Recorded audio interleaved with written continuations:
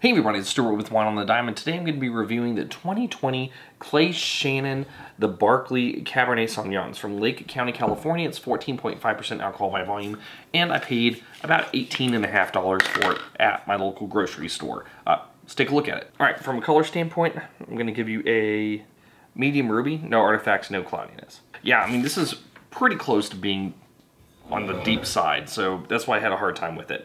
On the nose, medium plus intensity on the nose. So I'm kind of getting an upfront interesting mix of primary and secondary elements. So from the primary side, I'm getting some plum. I'm getting like a bit of a red currant. There's also like a black cherry note that's going on here. And then on the secondary, I get hit with a little bit of cinnamon, a little bit of clove, there's a little bit of vanilla. There's also a note of dark chocolate. So there's this range of primary, there's the secondary, and then the alcohol does, for me, it presents like, well, I mean, it depends on the nose. So that sniff, medium alcohol. That sniff, getting closer to high. I think it's just, I'm pretty sensitive to alcohol anyway, but this one, depending on how warm it is, it might present closer one way or another. Anyway, how does it taste?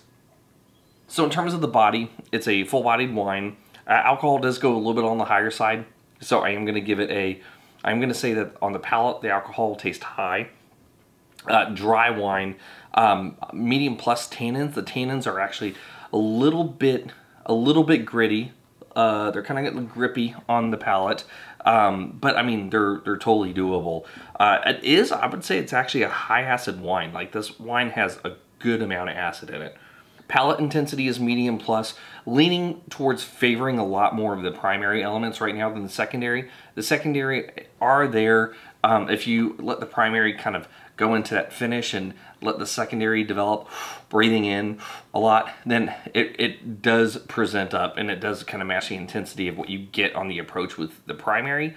It's just the secondary is kind of a trailing factor here.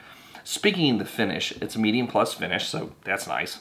And I think that might be pretty much it. Yeah, so let's get to the blick. From a balance standpoint, full point. I think the wine's in balance. I actually appreciate how much acid there is here with the body and the tannin. This is, I really like this as a 2020. Like, this is pretty good. In terms of length, medium plus finish, 0.75. In terms of intensity, medium plus on the nose, medium plus on the palate, so 0.75. And finally, complexity. I'm getting primary and secondary.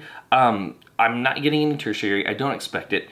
However, though, I am only going to give you half a point here. So I feel like there's a little more you could have done on the secondary. I wish the primary had maybe like another kind of cluster or so in there. And also, I'm not detecting any sort of mallow influence. I know it was done, it's just I'm not detecting any of those kind of characteristics. So half a point. So when you add everything up, you're a very good wine. So I picked this one because I hadn't had a cab in a while, and I was looking around at all these deals that were going on at my grocery store, and there was all this stuff from France and all these other places. And to be quite honest, I suck at pronouncing all those regions. So I just bought something that I could pronounce, and it turned out to work out for me. So chalk one up there. Anyway, this is Stuart with Wine on the Dime. If you like today's review, please like, subscribe, and comment. Have you had the Clay Shannon The Barkley Cabernet Sauvignon? I'd be interested to know if you have. Leave a comment below, and I'll see you all again soon with another review from Wine on the Dime.